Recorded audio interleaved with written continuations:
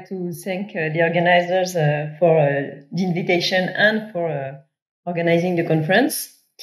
Do not hesitate to interrupt me at any time if you have questions, and also if you cannot hear me or see me or whatever.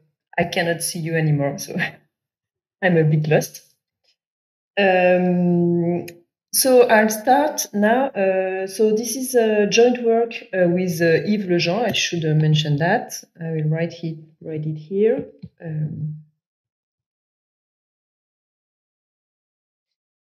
Who is a professor in Paris-Saclay University. And so our aim in this work is to study the genetic composition of a population in which each individual has two parents, so in a population with sexual reproduction. Maybe I can write it here because it's an important point. So the aim, you can say if you cannot see what I'm writing. So the aim is to study the genetics in a population with sexual reproduction.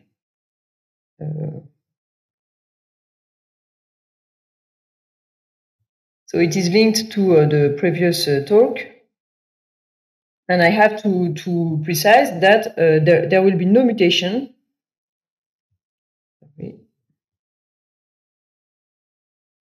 And no selection. And in fact, so the only thing that we will be interested in is to study the contribution of all ancestors. There is a question, or okay.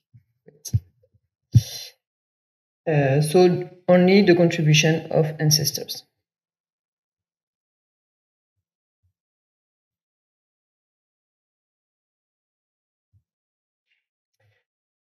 So our model will be a biparental Moran model. So what is the feature of this model? First, it is a discrete time model.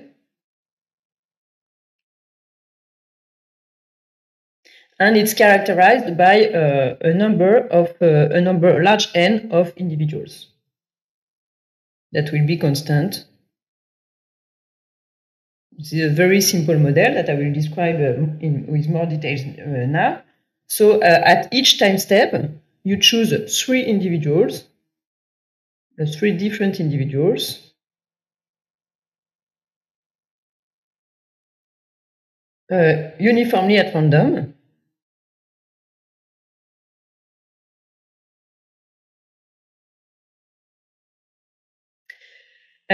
Two of them will be parents,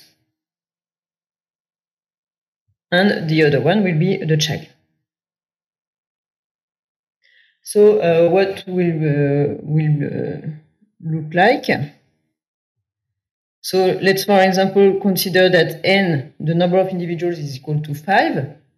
So, and here will be time. Sorry. Time will go this way.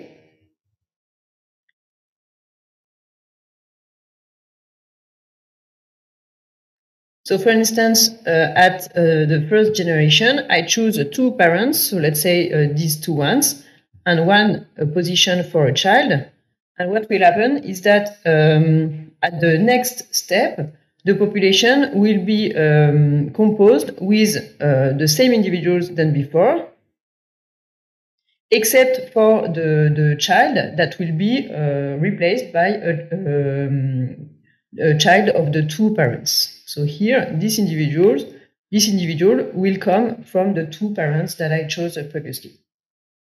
I can do the same at each time step. Sorry. So for instance, here I choose this child, and the two parents will be these ones, and the other ones remain the same, and finally like this.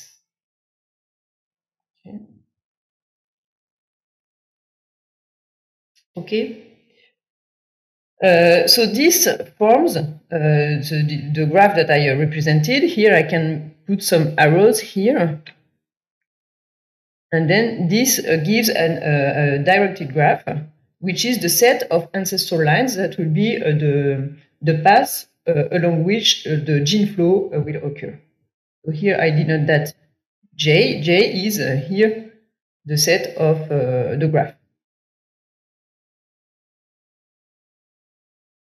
You see, it's a directed graph. And the gene flow will follow this graph. Again, do not hesitate to ask if it's not clear. So now our aim is to sample one gene at time n here, and to follow its position backwards in time to see where this gene comes from. So as an example, here, let's say I start, let's say here, just take the same example than in my notes. No, not possible. Okay, so I take this one for instance. So if I look at the position of these genes, this gene backward in time, I take a gene in this individual. I look at its position, so in which ancestor was this gene backwards in time. So necessarily it goes like this, here, here, and then the gene necessarily came from one of the two parents. So I choose one of the two parents uniformly at random, and I arrive here. So here, in the end, the object that we are looking at is x k of n. It depends on n here because the gene that I sampled is in generation n. It's a random walk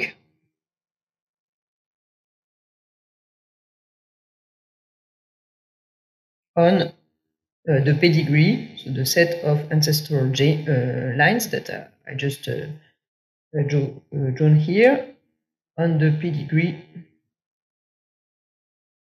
G. So now, what are we looking at? So this is the same drawing here, or about the same. I start here at some position x0 of n and look at the position of the gene backwards in time. So this is again random walk on the pedigree. So now what we are looking at, the quantities that will be of interest. The first one is an of ai and j here, which is the probability that this random walk arrives in position j here. So j will be a position at generation 0, at time 0, knowing that at time n it was in position I here, and knowing the pedigree. Maybe I can give an example here. So here you start with this position I. So the probability that you end up in the first one is 0 because you cannot go there. Then here I think it's 1, 4. Then 0.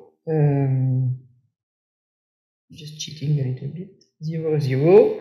Here you have 3, 4. And then 0, 0.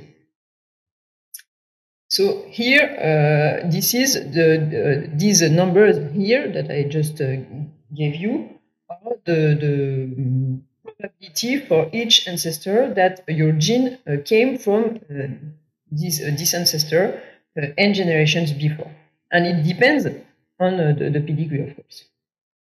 So this can be defined as the genetic contribution of ancestor J to individual I.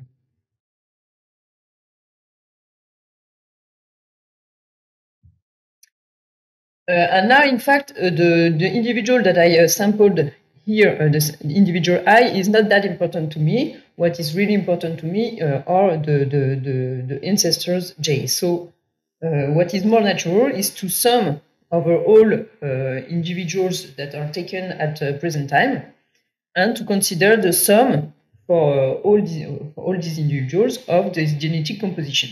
this genetic contribution, sorry. So here, this is the Mn of j, which is so the sum of the n, a, n, I, j, which can be also defined as n times the probability that a gene came from ancestor j, knowing that it was sampled uniformly in the population. So this can be defined as the genetic contribution or the genetic weight, because this is how we call it in the title of the presentation, the genetic weight of ancestor j in the population.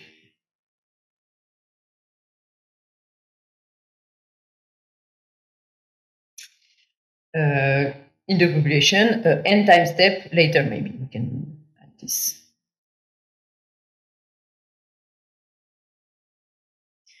And we'll be interested in considering this quantity when the time goes to infinity, and then when population size goes to infinity. So it will be first n goes to infinity. So this means that we will consider the asymptotic weights.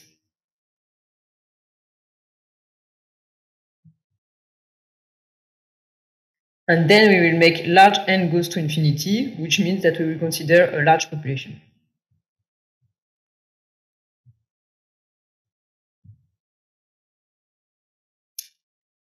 So there are several articles dealing with this kind of questions.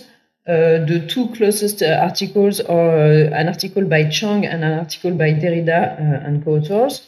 Both of them consider the Wright-Fisher model. Derrida and co-authors look at the same thing as we do, in the sense that they look at the contributions or the genetic weight, asymptotic weights of ancestors, whereas the article by Chang focuses on time scales.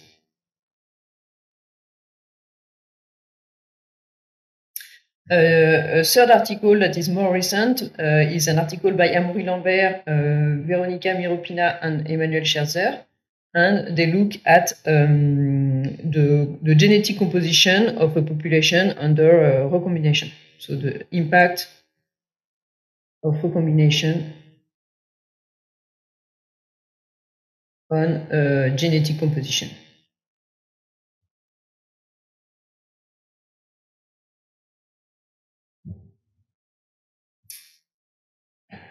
Okay, so our result is the following. So the first part of the theorem is that we prove that the weight, so I recall that an of ij is the contribution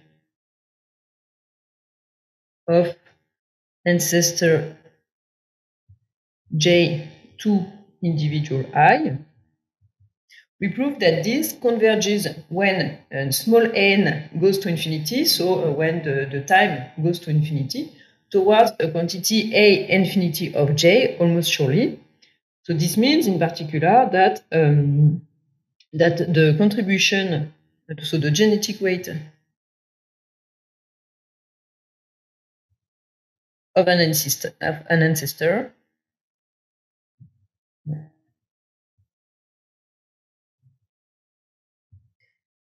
is asymptotically the same in each individual.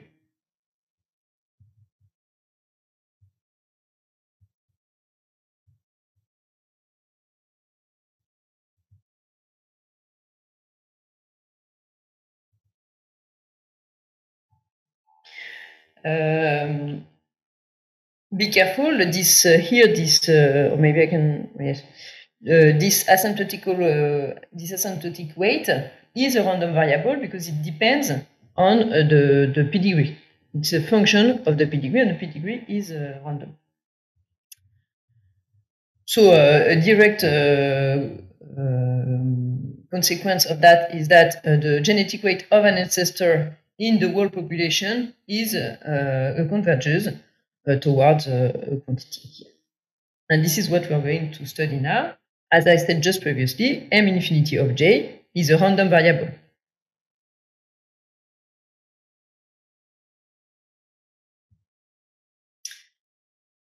So the second part of the theorem consists in studying this asymptotic weight of an ancestor when the population is large enough. So what we prove is that if you take the asymptotic weight of L ancestors, so this is the asymptotic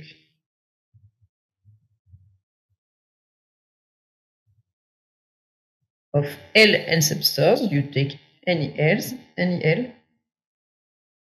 then this, which is a random variable, as I said, because it depends on the pedigree, then this converges when the population size goes to infinity towards a set of L variables, and we can we have an explicit law for these L variables. We have that these asymptotic weights here are independent, and they are either equal to 0 with probability 1/2, or with probability 1/2, they follow an exponential law with parameter 1/2. So here, this means an interpretation of that is that an individual has a probability 1/2 to have an eternal descendants.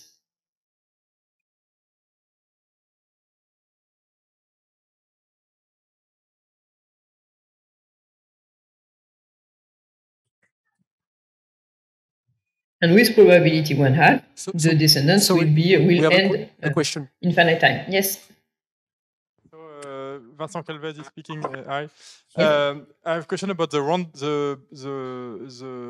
randomness behind. So, as I understand, in the first part of the theorem, the graph or the pedigree is fixed once for all, and you look back forward in time.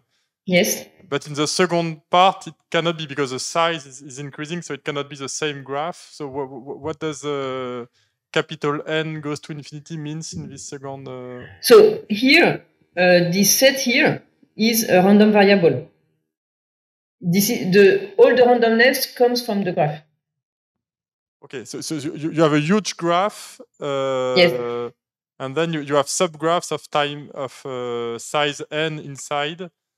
And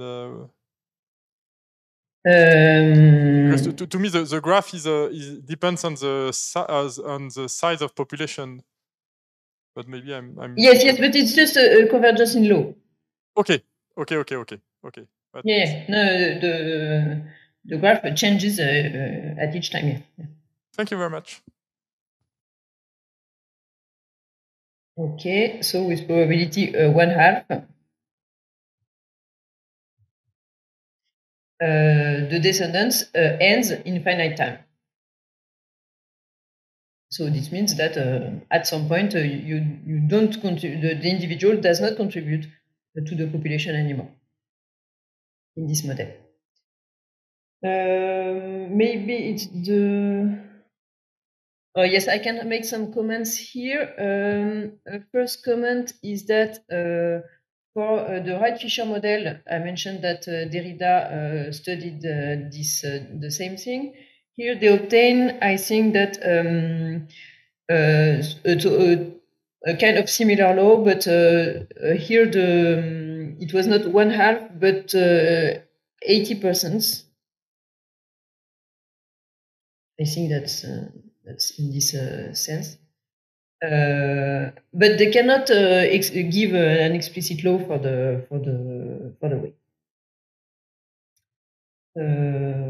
Okay, and I will comment more on the haploid case, the comparison with the haploid case, but just after this. So a corollary of this result that we obtain is that if you look at the weights of all ancestors this time, so not just a finite number of weights. So this is this here. You look at all ancestors' weights.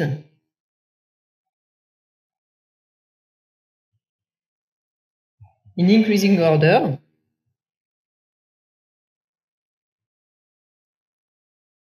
Sorry if you hear my child screaming. So you look at all ancestors' weights in increasing order, then you will we will obtain that. So I will just make you make a drawing here. You sort all weights, and you look at this function. So the function is equal to, so for one here, you look at the weight of the first ancestor, then the second, and so on. Then probably you will have a lot of zeros, and then it will increase. Then you will obtain, when n goes to infinity, that this converges after an appropriate scaling towards a function that is explicit, that is given here, that has an asymptote here.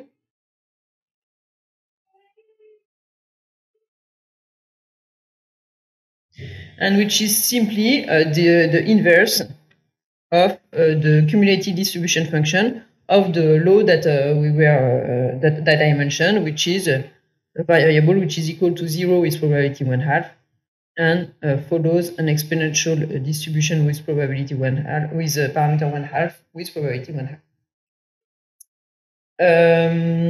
So you see here that what we obtain, an important corollary, an important remark that I can make here, is that the genetic composition of the population will be very different in this model with two parents at each step than for the haploid model, in which you will obtain that here the increasing ancestors' weights will be asymptotic ancestors' weight will be simply 0 for n-1 ancestors, and n for for only one ancestor, because you know that in the haploid model, let's say the Moran model or the Wright-Fisher model, but any haploid model, you will obtain that at some point there is only one individual that is the ancestor of all individuals.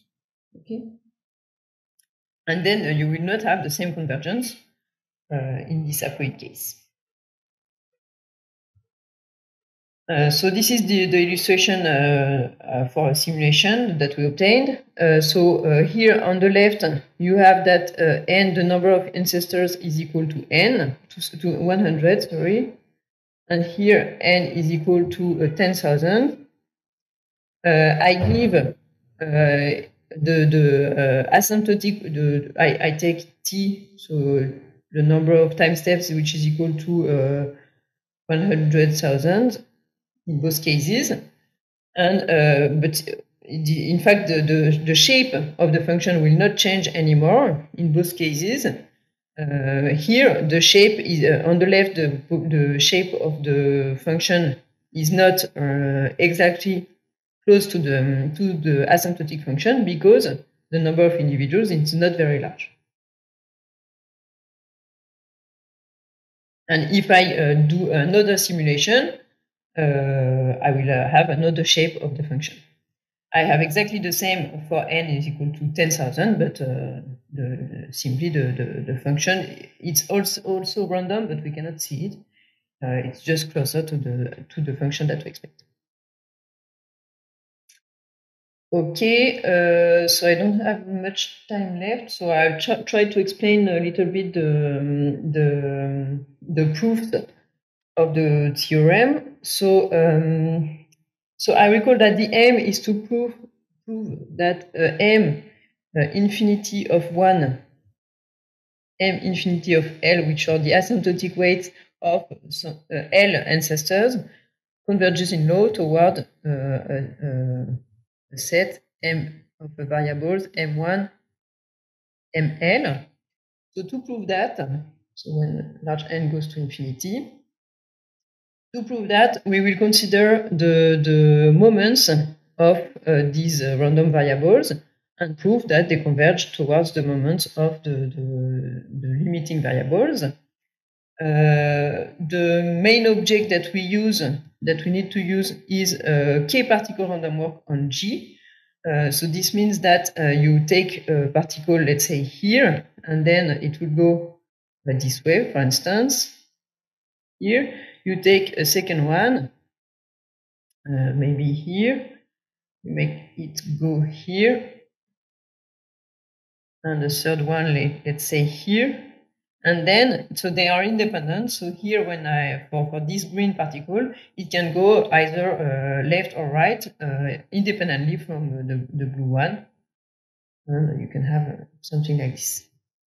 And you look at the position of these particles, these k particles. Here, the k is not any quantity. K is the sum for I going to from 1 to L of the Ki here, where the Ki are these quantities that we want to do the power of the moments.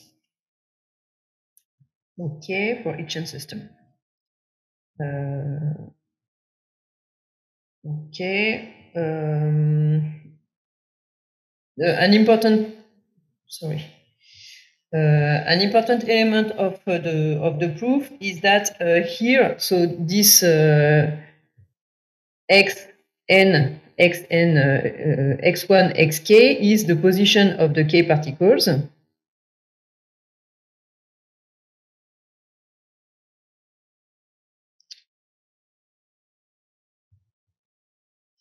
It gives too much information, so in fact, in the second part, what we want to do is to only consider the number of particles in each occupied site.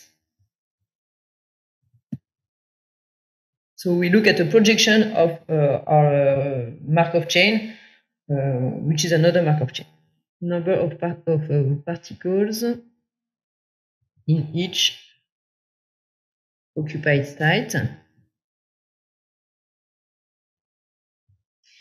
So, for instance, if you have a position of 5 particles that are 1, 2, 1, 3, then the number of particles in each occupied site, you have 3 sites that are occupied. The first one is occupied 3 times, and the 2 other ones are occupied only once. So this is a new random walk, a new Markov chain, sorry. And this is what we study then, and we can make some deductions of the first Markov chain, that is the Markov chain of interest, from the second one. Why is you have a question? Why is this second Markov chain interesting? In fact, you have that this second Markov chain, yk, okay. It belongs to some space Sk, and what does it look like? So the first state that can be occupied is 1, 1, 1, in which case all particles are in different positions. The second one is 2, 1, 1. So here the length of the configuration is equal to k. Here it is equal to k minus 1. So the second state is when you have 2 particles in one site and the other particles are in different other sites. Then you have this one and this one, for which the length of the configuration is equal to k minus 2, and so on. And in the bottom, you have the configuration k, in which all particles are in the same site. And the length of the configuration is equal to 1. Why is it interesting to look at this? It's because, in fact, you can look at the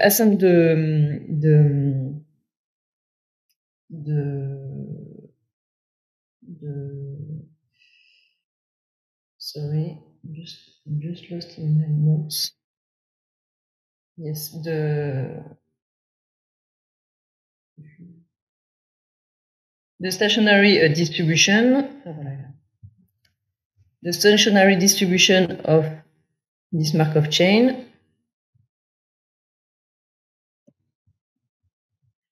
it is equal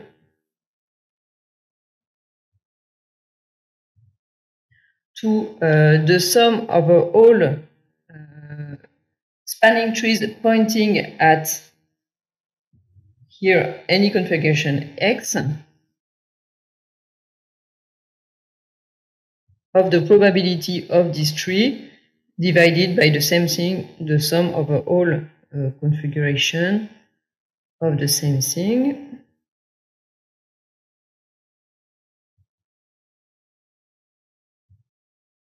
And here what happens basically is that if you take a spanning tree that goes, that points towards any configuration X, then this tree, if you want it to have a high probability, then it should look like this. So it should come from here, then go downwards.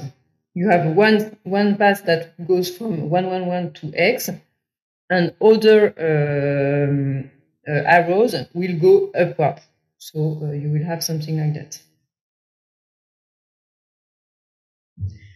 And then using this, you can obtain that nu n k of x, which is the stationary distribution of your Markov chain, is equivalent to k of x divided by n to the power k. So this is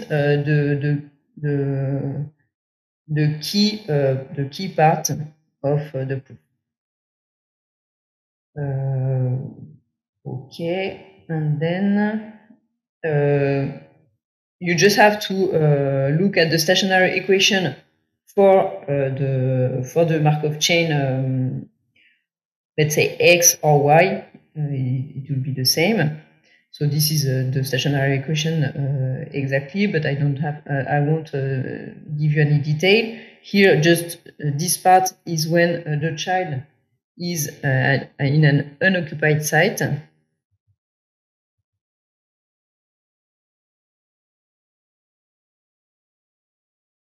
This second part is when the child is in an occupied site and the both parents are in 1 to L. And the last part is when the child is in an occupied site, but you have one parent in 1L and the other one not in 1L. But all the particles go to the first parent. And then you can just replace. So you have this equation, and you know that nu n k of x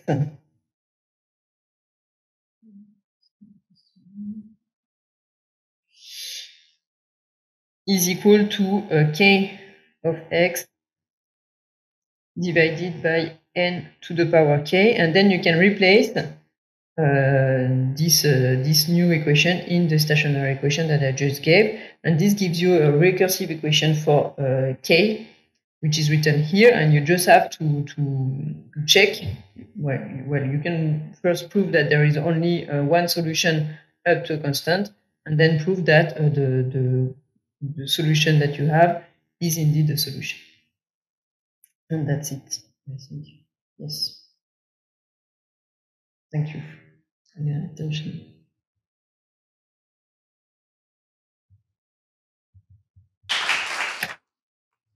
So thanks for the talk. So are there any questions? Hi, thank you for that. I just had a quick question, if you can hear me. Yes. So I wanted to clarify one of the assumptions of the model that you mentioned at the beginning. So you mentioned that the parents and a child were different and distinct. Do you mean that they can be distinct or that they have to be? So is there selfing, and can like the child replace one of the parents? So you could assume that the parents and the child are chosen uniformly at random and do not impose that they are different. But it will be when large n goes to infinity, they will never be the same. This is the idea. But now, if you want to add selfing, you can also. So this will not be the same. You will, in that case, you will assume that with some probability, both parents are the same, and this probability will not vanish when population size goes to infinity. And in that case, then the results won't be the same. Probably there should be. No, I don't know what will be the result, but you can do it, and there should be also convergence, but the limiting law should not be the same. Okay, thank you. This is thank you for the question. This is the kind of stuff that we would like to look at. Okay.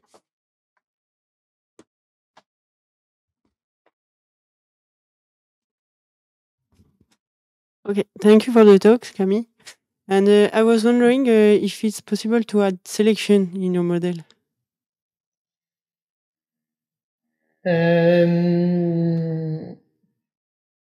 Yes, I think so. Well, it's possible to add selection to the model. The question is whether Can you do something? Yeah. with your so we did not look at it. Yes, I think we should obtain a convergence result.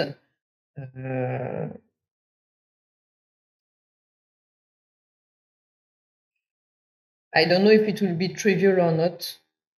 That's the question. Because one possibility could be that asymptotically, then you have only individuals with the better genes that are ancestors. I don't know. I don't know. I have no idea of the result, and I don't know. Well, probably it will be hard to obtain the limiting law. Here, the fact that we have the exponential with parameter 1/2, we cannot retrieve that if if the model is even slightly different. So. Okay, thank you. And I had another question.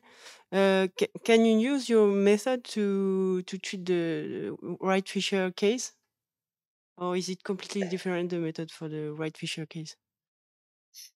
Alors, for the Derrida, they don't have a proof for the Wright-Fisher model. The core of their arguments is that at some point they assume that the asymptotic weights of ancestor are independent. So, whereas in our case we prove that they are independent. No, the problem for here is that your stationary equation for the Wright-Fisher model will be very complicated. Okay. So here it looks like it's complicated, but it's not that much. And also the other point is that in our case we could guess the form of the moments, because we could guess for a reason that I did not have time to explain. I did not take time to explain. So we could guess the limiting law, and for the Wright-Fisher model, we cannot do that. Okay. So here, the main moment in the proof is that we check that our guess is the right one. Okay. So if we don't have a guess, we cannot make the proof. Okay. Thank you very much. Okay.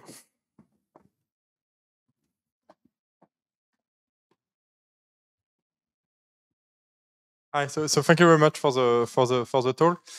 Yes. My question is about the limit. So you took first very large time and then large size. Yeah. Is it possible to have an idea of how long it takes to reach the stationary distribution, to have a speed of convergence, so that you can have intermediate time and corresponding size? Yes, we are looking at that at the moment, and also in Chang, but it's for the Wright-Fisher model. But I think we can do the same. They have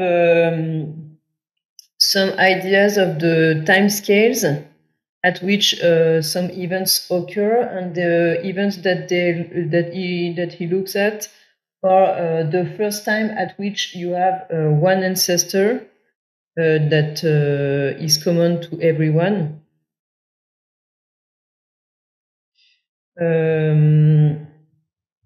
And he also looks at the time at which each individual is either ancestor of everyone or ancestor of no one. And so he has some time scales for these some scales for these times. I think it's n log n or something like that. I'm not sure. Or maybe in our case it would be something like n squared log n. But I don't have we can. I think we can do it, and we are looking at it at the moment.